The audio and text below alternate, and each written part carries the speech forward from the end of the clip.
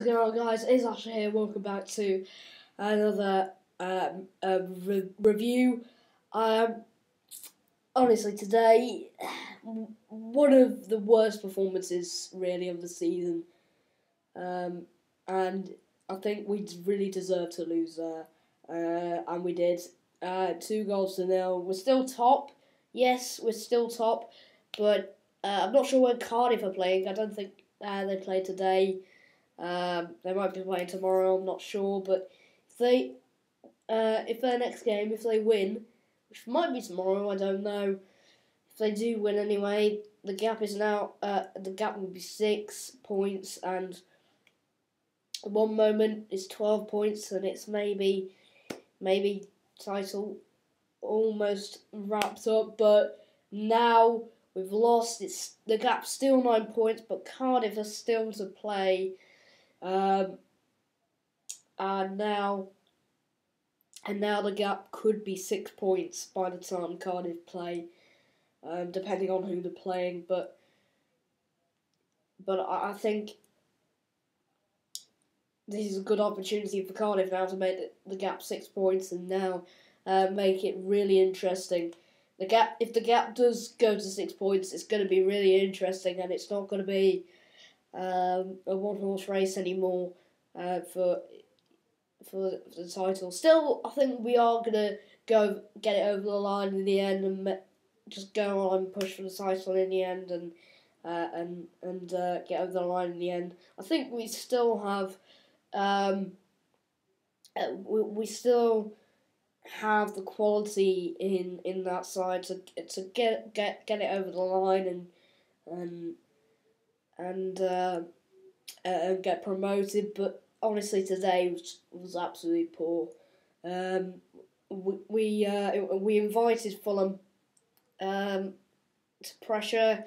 They really came at us with pace. Floyd Aite, all those they brought on Sheojo in the second half as well. I believe in the second half. I can't really remember. I think it was.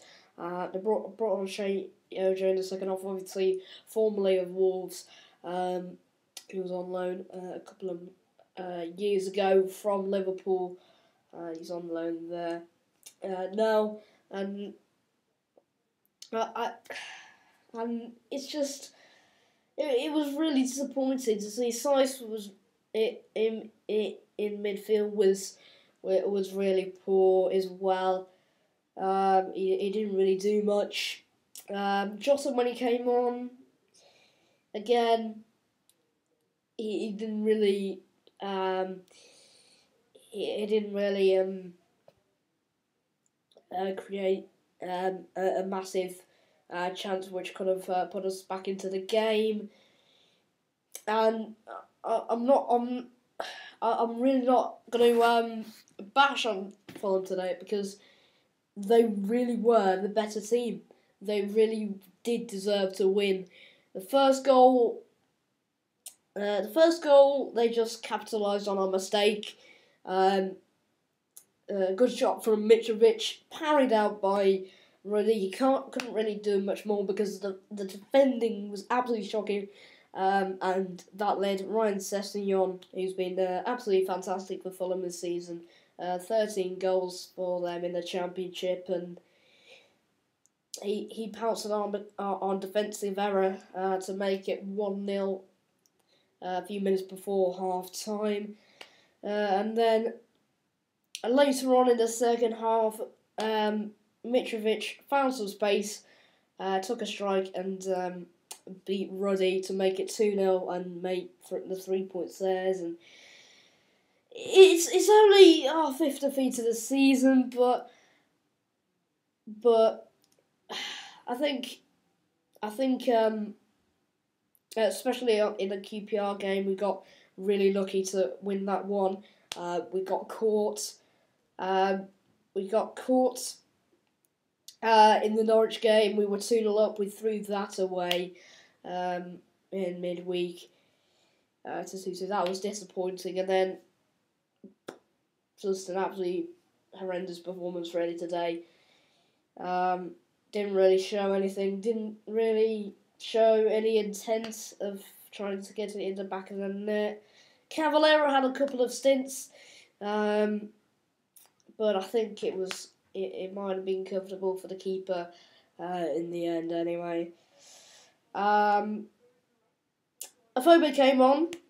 When he came on, he created one decent chance. And he managed to set up Jota, and how did he miss? I don't know. Fulham haven't conceded at home since Joe Garner scored for Ipswich against them on the 2nd of January. So they're a good defensive side, and we almost broke that, but Jota, it just summed up the game. It just summed up the game for us. It really did sum up the game for us. And it's an absolute sitter. It's an absolute sitter.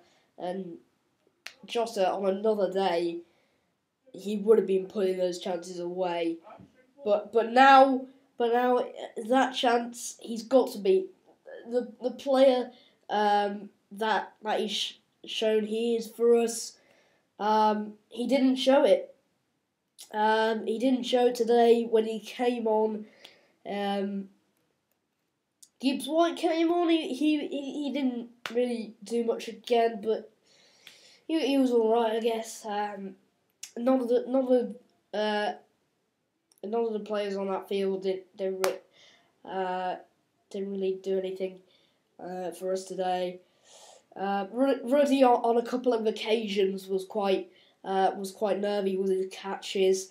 On one occasion, he spilt it a little bit, but fortunately for him, he had quick reactions to make the ball his.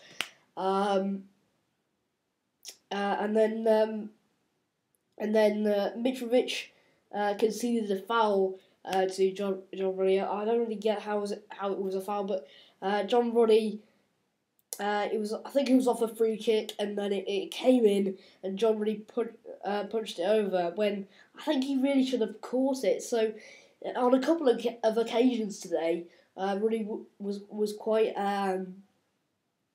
shaky.